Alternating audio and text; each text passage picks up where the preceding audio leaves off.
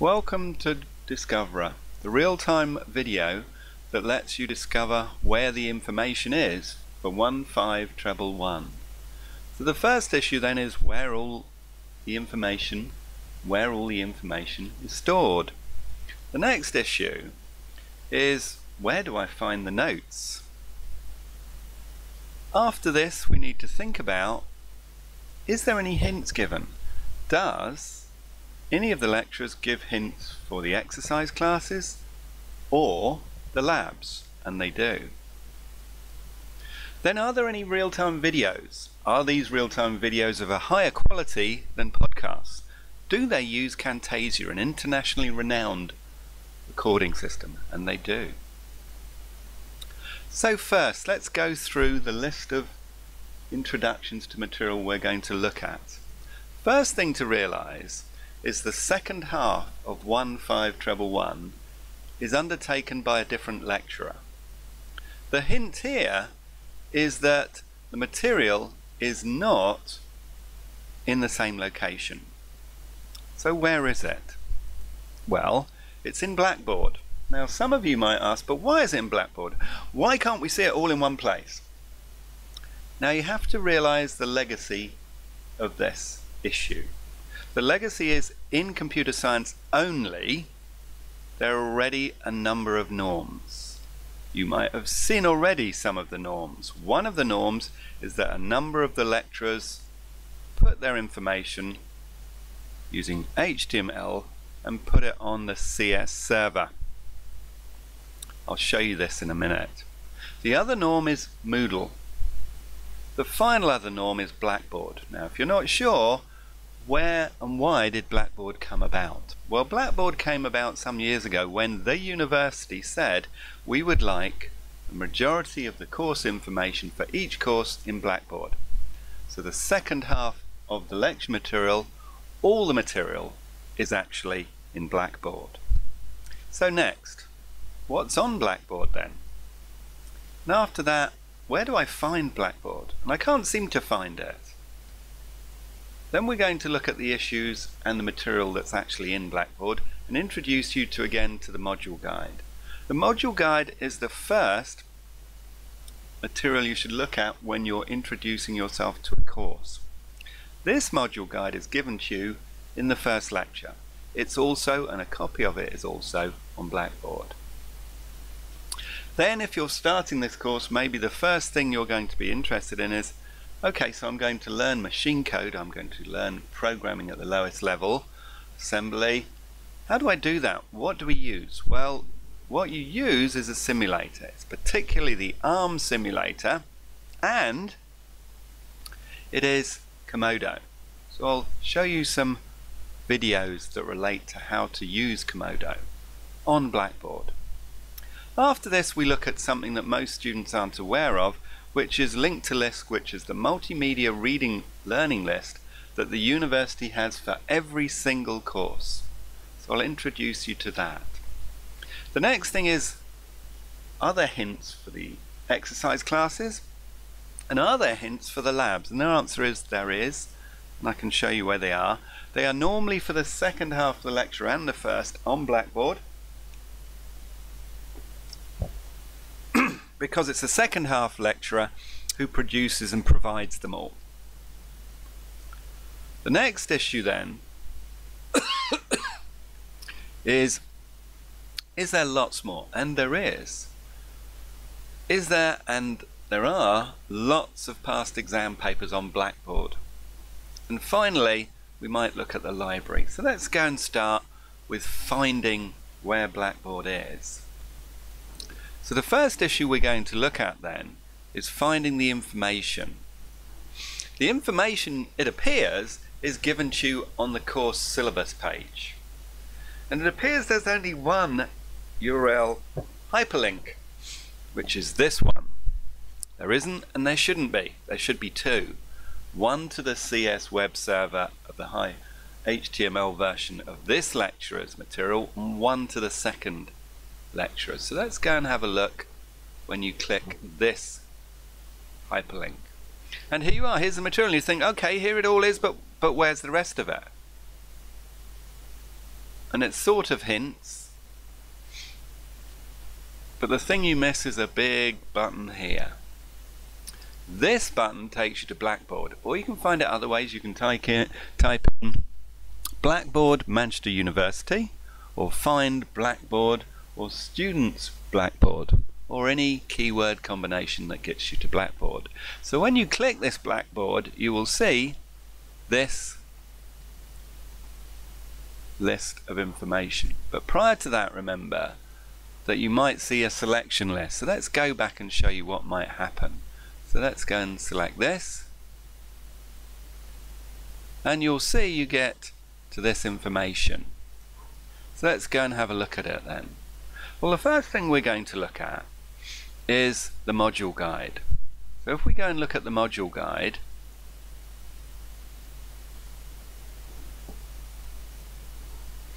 it's a copy of your year's. This might be out of date by the time you see this, but it'll be your year's module guide. So what's the module guide? Well, it gives you a lot of information about the course and explicit information of where to find things. Maybe one of the important things that you should realize is it lists the lectures. It also lists in a particular order the type of information given in each lecture. So I'm going to expand this just to highlight this, because a lot of students don't read this. So each lecture is not just compiled, or it doesn't just contain the core lecture. It contains lots of other material, and it contains lots of other material because other students have asked for it. They've asked for it and said things like, okay, I can see the material in the lecture slides, but how do I test that I know that I've understood the material? And there's a number of support components to do that. One is Q3, that will test your understanding, and the other is a set of questions at the back. So each lecture has a set of short and long questions.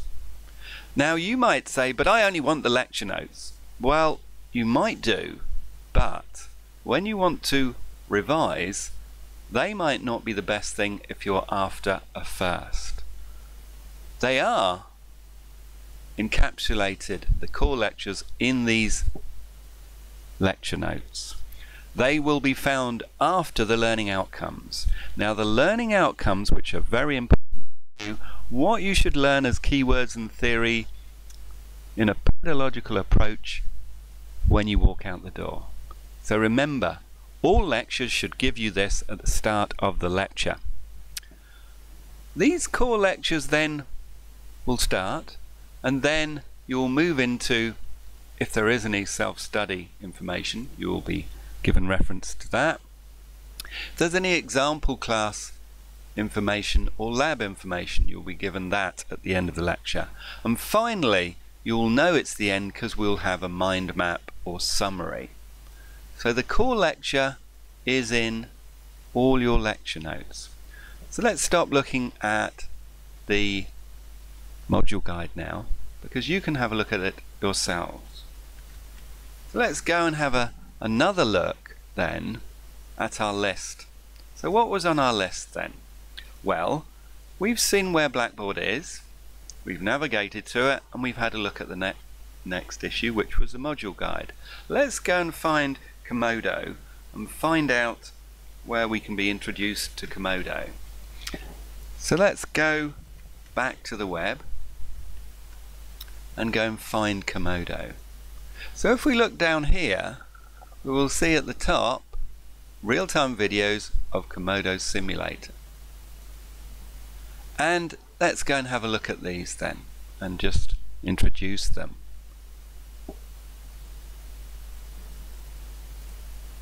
So here they are.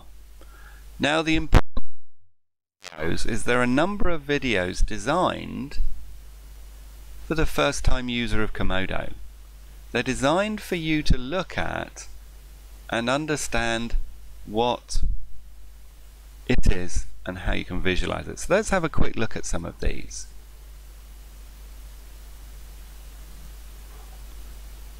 Might take a while because it's going to a server. Now, this is a very important iconic Komodo on paper.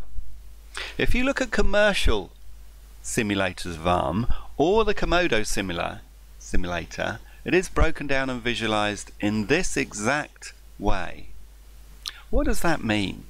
It means that in the top right hand side you will load a program that is viewable and understandable by humans. It will be text and instructions and assembly instructions. In the bottom right you will have a visualization of a linear memory and numeric interpretation of this screen and a disassembled version of it on the far right. These two versions, the text here and here, may not look the same. This one is the one you write and assemble and it will be loaded into the machine. This one is the interpretation of the numeric values stored in memory of those instructions.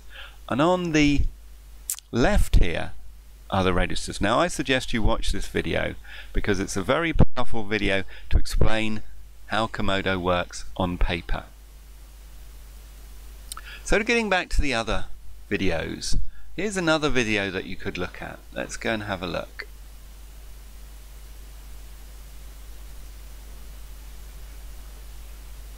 Now this one actually, as you can see, is on YouTube. So I've got a YouTube channel, I've had it for a number of years, and it explains how the simulator works. And again, these are both worth watching if you're a new user. So that's the real-time video that shows you and introduces you to Komodo. And then there's some other videos that you could have a look at watching as well. So that's the introduction to Komodo. So let's go back to the other media. So we've looked at real-time videos. Now the next thing we'll look at, we'll have a quick jump back and see what we're meant to be looking at. So the next thing we're meant to look at is the multimedia list. Now you might not know about this, so let's go and have a look at the multimedia list. So here we are. Here's the multimedia list. Now I've got one, and the course probably have one, and the previous lecturer of the first half used to have one. So what we'll do, we're going to look at my multimedia linked to list. Now what this list is a list of all the material that's linked to your course. It'll be books, it could be videos, it could be lots of things. Now the interesting thing with this, if you haven't seen it, is it should be if you like, introduced to you at the first stage of the course. So let's go and look at one of these, which is your main textbook, the ARM assembly language. Let's go and look at one of these and see what it does.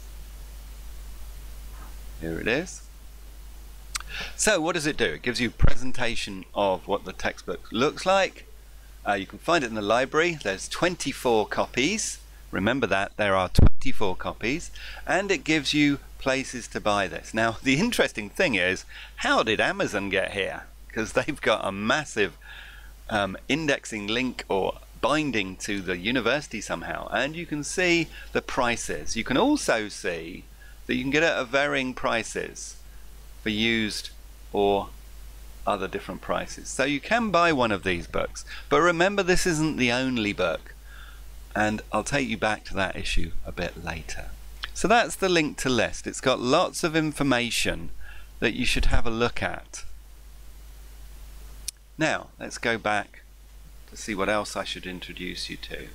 Well, the next thing we need to look at then is the lab information or hints and what they are. So let's go and have a look and see where they are then. So let's find the page that gives you the lab information. So let's go to one of, say, the labs. So in these weeks it tells you what the labs are. This is lab exercise 1. Let's go and have a look at that week then. Here it is. Now in the week, if it's my lectures, I'll give you videos and audios and a copy of the notes, but as I'm not lecturing, this will give you information. I'll go to the broadcast. The broadcast is information that might help you, so let's go and have a look at the broadcast first. The broadcast is important information to remind you again, if you haven't looked at the Komodo introduction, to maybe have a look at it. And it also gives you other information as well. Some of that information is actually in the lab exercise information directory or folder. So let's go and have a look at that. So here it is. Now, importantly, maybe some of this might be hints. So normally I broadcast hints or other ways of introducing you to the material. But in this case, as it's lab 1, and I've given you a lot of information in the introduction to Komodo in the subdirectory on Komodo, I've not given you much because I've already given you a lot of information. So let's look at another lab then. So we'll go back to our initial page and look at another lab. So let's go and look at lab exercise 2 then.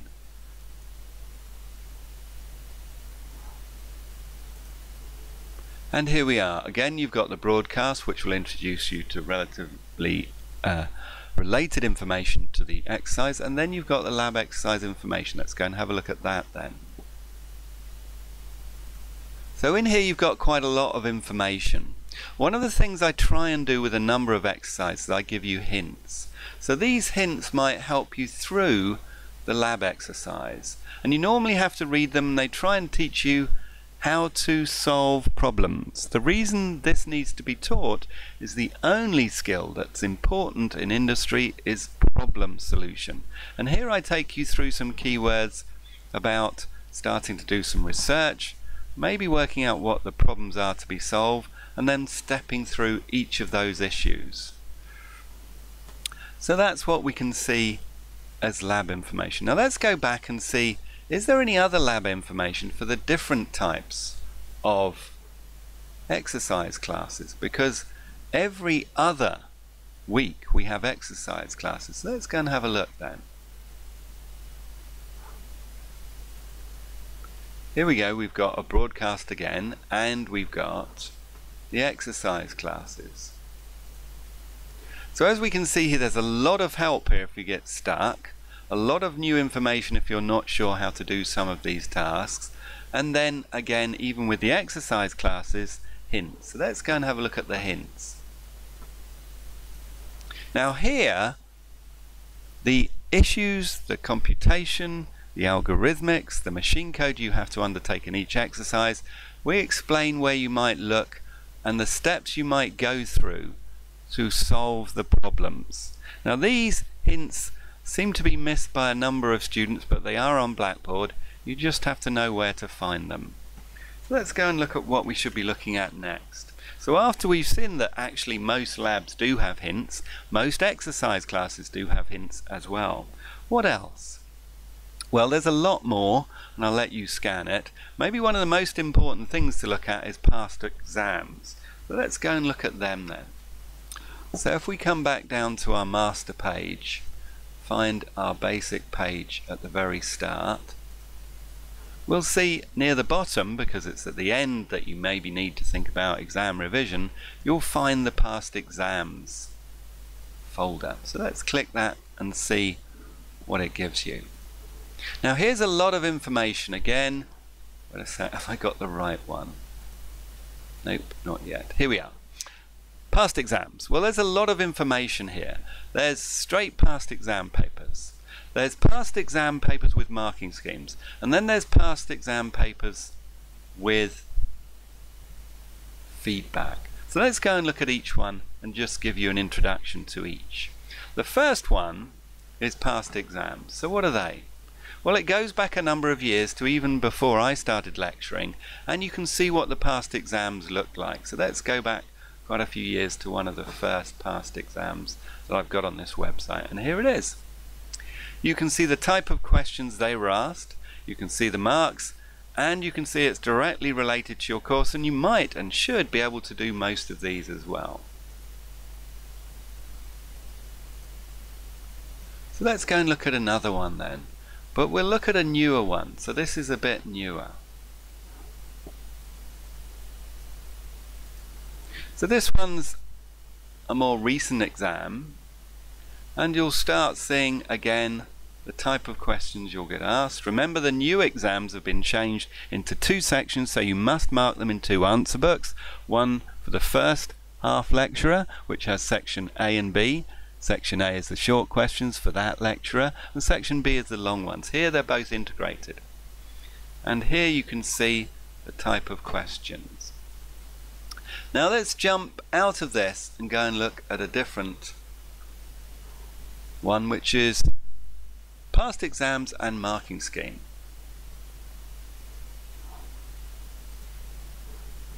So as you can see, there's quite a lot. Let's go back to the very first one on this. You'll see how different they are.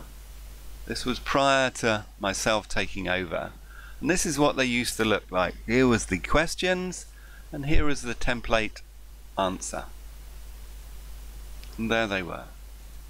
Now let's go and look at a newer one.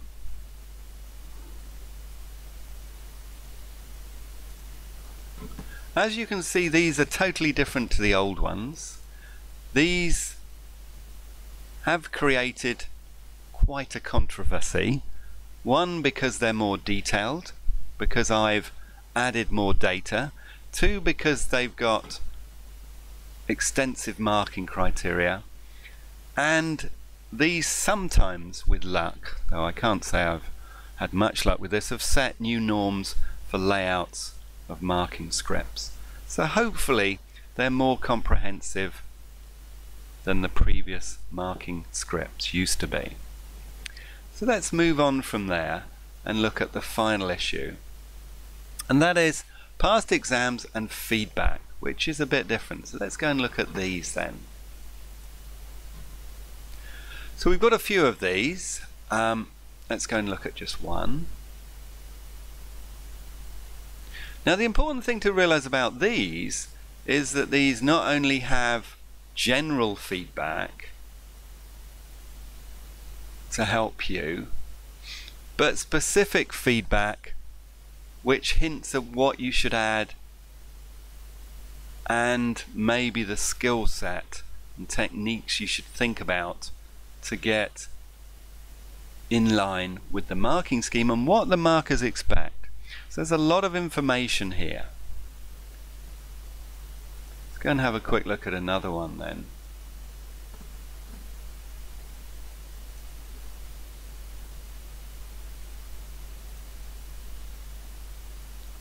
And again, you've got the marking scheme, the answers, and how we might suggest feedback for you to improve. Let's go and look at one more then.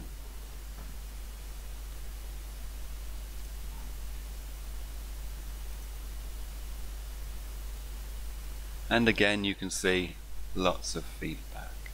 So let's move on to the next issue then. What was the next issue? So the next issue then is what the library has to offer. Well, let's go and have a look then.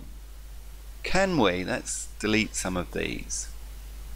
Let's go and type in ARM and see what happens in the library search engine.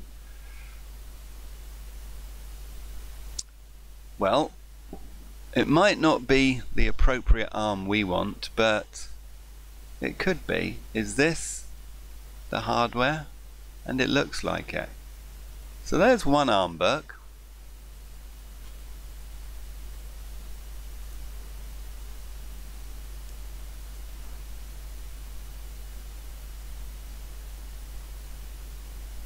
ARM assembly language. So that's one ARM book you can look at.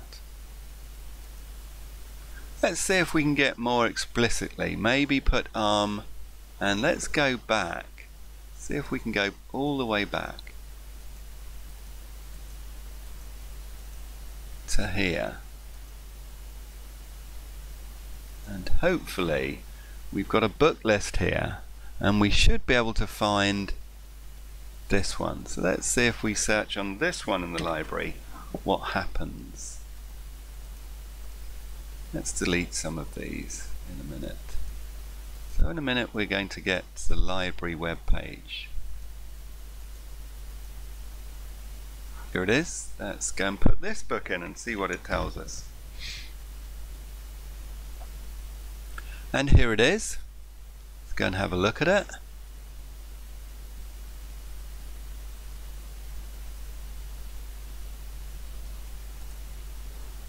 And you can see there's quite a lot and a number of these in the library. You can see the details of them, and it will tell you a bit about the book. So there we are. I think we've nearly finished Where's All the Information. Let's quickly go and have a double check. We've introduced how to find and where Blackboard is. We've also talked about the module guide.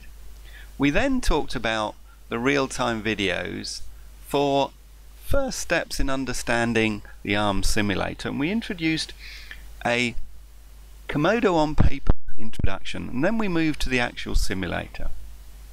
We then introduced the multimedia list that you might not have known about for extra resources. We also introduced the fact that most exercise classes and lab classes have hints given to you by the second lecturer, and it's got lots more that we could scan. We finished up looking at the past exam papers, and we finally looked at what the library has to offer, which is quite a lot. So thank you very much for listening. Hopefully that's given you a good view of what's and where the information is for Komodo and how you can see it.